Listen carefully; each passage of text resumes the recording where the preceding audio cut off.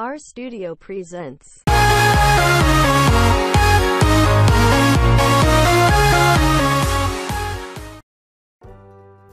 Milla Jovovich is opening up to fans about the horrific abortion experience she had 2 years ago.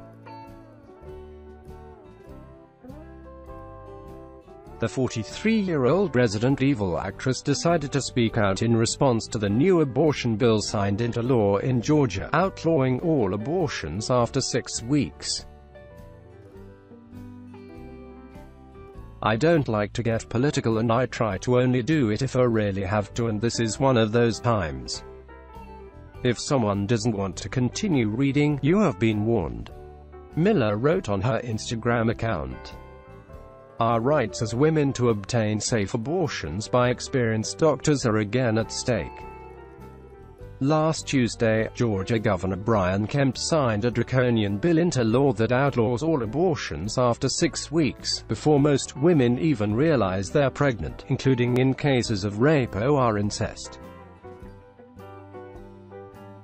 This makes Georgia the 6th state to pass such a restrictive 6-week abortion ban, joining Ohio, Mississippi, Kentucky, Iowa, and North Dakota. These laws haven't been passed yet, but lawmakers in these states are trying. Abortion is hard enough for women on an emotional level without having to go through it in potentially unsafe and unsanitary conditions. Milla continued. "I myself went through an emergency abortion 2 years ago. I was 4.5 months pregnant and shooting on location in Eastern Europe. I went into preterm labor and told that I had to be awake for the whole procedure.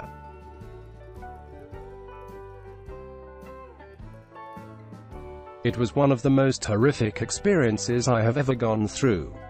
I still have nightmares about it. I was alone and helpless. When I think about the fact that women might have to face abortions in even worse conditions than I did because of new laws, my stomach turns," Milla wrote. "I spiraled into one of the worst depressions of my life and had to work extremely hard to find my way out. I took time off of my career. I isolated myself for months and had to keep a strong face for my 2 amazing kids.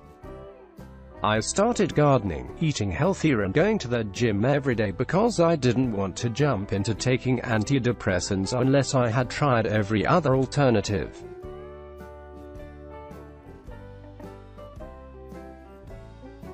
Thank God I was able to find my way out of that personal hell without turning to medication, but the memory of what I went through and what I lost will be with me till the day I die.